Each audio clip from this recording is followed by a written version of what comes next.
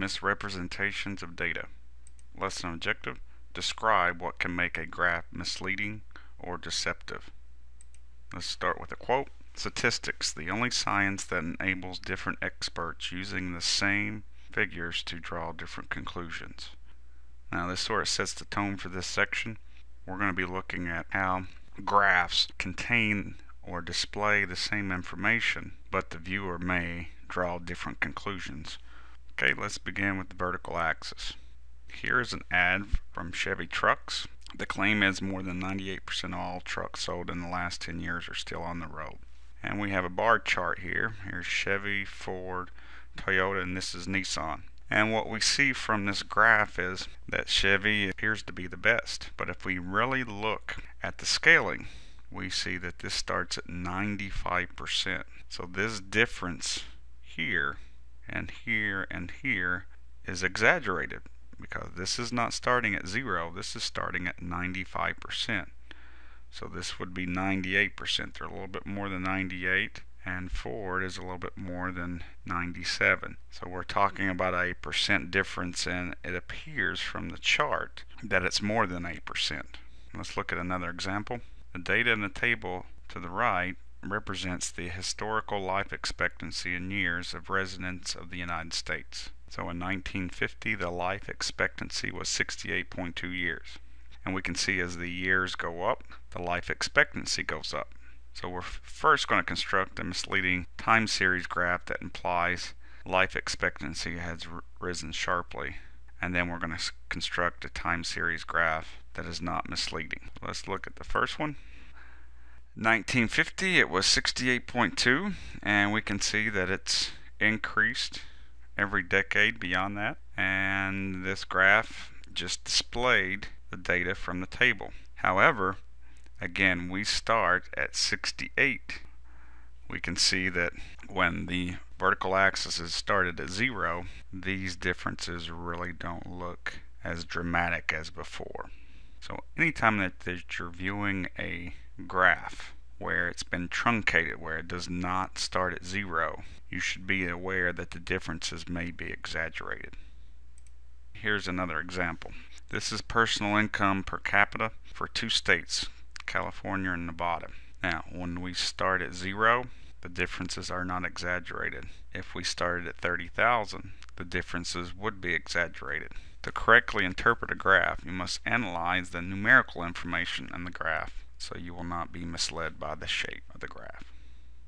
Let's look at some pictographs. Okay, in this bar chart we see the comparison of the United States to Japan in daily oil consumption. We see that the vertical axis is starting at 0, United States is 20, Japan is 5.4. So the United States is about a little bit less than 4 times the consumption of Japan. Now if we look at this 3-dimensional graph, which is cylinder, probably to represent oil barrels, the height is correct, same as the bar chart, but the problem is now the United States is more than 4 times larger than Japan. The United States is actually about 16 times that of Japan.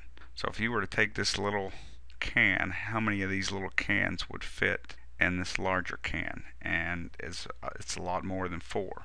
If this height is 4 times larger, pictograph will also expand the horizontal scale 4 times larger. So it's actually 4 times 4, which is 16. So this barrel is 16 times larger than this barrel. The proportion of the difference is not correct. This is misleading. Okay, here's another example of a pictograph. These are the people who died in the Titanic. There were 325 in first class, 285 in second, 706 in the third, and the crew was 885. Now, the reason why this graph here is misleading is because instead of using just a bar chart, they use this picture of Titanic boat. So as you increase horizontal scale, the vertical scale is also going to be increased by that amount.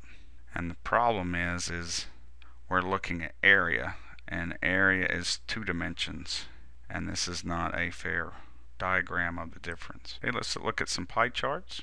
And now, while some people may like the 3-dimensional pie chart on the left, on the correct pie chart to use would be the two-dimensional that's on the right. And the reason why is whatever slice is shown to the viewer, this looks larger than what it actually really is. Well, let's look at an example. The National Survey of Student Engagement is a survey that, among other things, asks first-year students at liberal arts colleges how much time do they spend preparing for class each week. Here's the results from 2007. 0 hours had a relative frequency of 0. 1 to 5 is about 13%. 6 to 10 is 25%, so on and so forth. If we were to take this data and make a display that exaggerates the percentage of students who spend between 6 and 10 hours, we can do that by a three-dimensional pie chart and put that section, the 6 to 10 hours, in front. And then to make a fair comparison, we're just going to do a normal pie chart that's not misleading. So as we can see, this section is first, and it appears to the reader to be the largest section, and that's from 6 to 10. Now if we look at it this way, we see that the section is not exaggerated. It is a big section, but it's not as large as the three-dimensional pie chart. Here's another example of something that could go wrong with the pie chart. It appears that this is 50%, but according to the pie chart, it looks like it's less than 50%. We have to keep it honest. Make sure your display shows what the data is saying. Here's another example. What's wrong with this one? This sort of implies that this is a pie chart, but the problem with this graph is these percentages do not add up to 100%. They're more. This is a misleading display. So let's look at some guidelines for constructing good graphics. Title and label the graphic axes clearly, providing explanations if needed.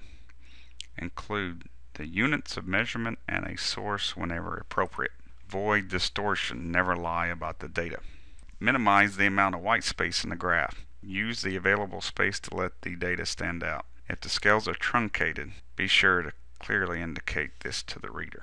Avoid clutter, such as excessive grid lines and unnecessary backgrounds or pictures. Don't distract the reader. Avoid three dimensions.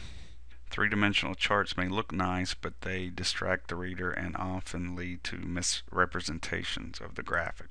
Do not use more than one design in the same graphic. Sometimes graphs use a different design in one portion of the graph to draw attention to that area. Don't force the reader to any specific part of the graph. Let the data speak for themselves. Avoid irrelative graphs that are devoid of data or scales. Thanks for watching.